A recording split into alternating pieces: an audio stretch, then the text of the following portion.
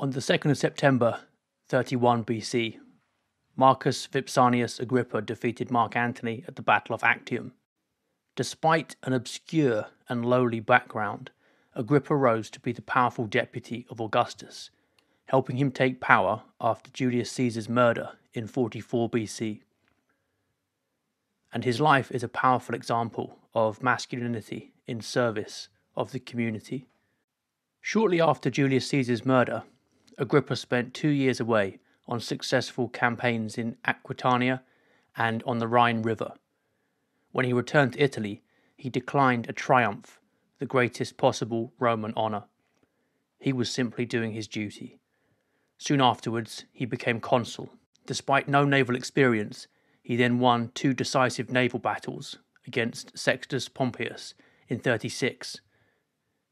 He had built his own harbour, his own ships, invented a new weapon, and sunk 30 ships while only losing 3 himself.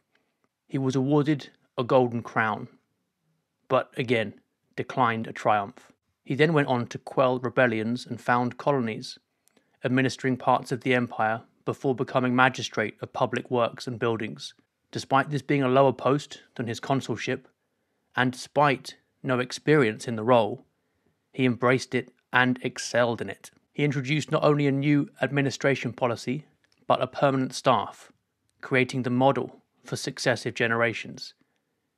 He cleaned the sewers, built baths, scrubbed the water supply, and oversaw the construction of 700 cisterns and 130 water towers. When the city's budget ran out, he used his own money. And then came the confrontation with Mark Antony at the Battle of Actium in 31. Agrippa smashed Antony's forces, sinking or capturing 200 ships, forcing the Egyptian fleet to flee mid-battle. Antony fled with them, but Agrippa pursued, landing at Alexandria and defeating the Egyptians on land. Octavian then annexed Egypt, changing his name to Imperator Augustus Caesar. And that was the beginning of the Roman Empire.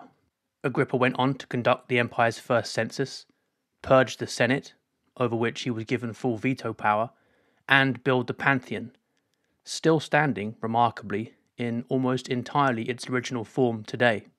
He also fought wars in Spain and Illyria, declining 2 more triumphs. Late in life, he established colonies for the veterans who had served with him. When Agrippa died, Augustus himself gave his eulogy, spent a month in mourning, and buried him in his own mausoleum.